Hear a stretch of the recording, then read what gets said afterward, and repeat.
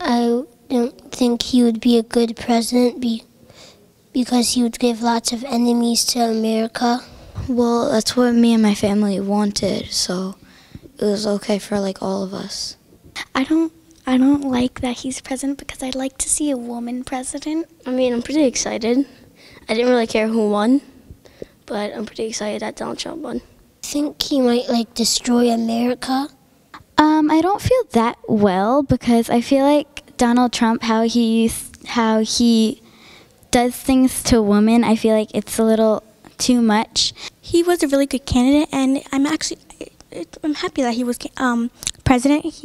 I believe he'll do good things to this country.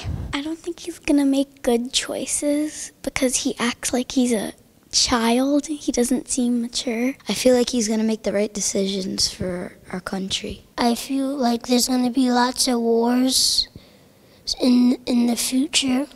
He says that he's going to make America great again, changing the economy and the things that he's going to do. I'm not exactly happy, but I'm glad that we have a new president. I feel like he might get better, but I don't really think so either because how his actions show, I feel like he might not be the best for the president. He takes the immigrants out who are not legal, so that takes away guns so that people don't kill, so that it might be good.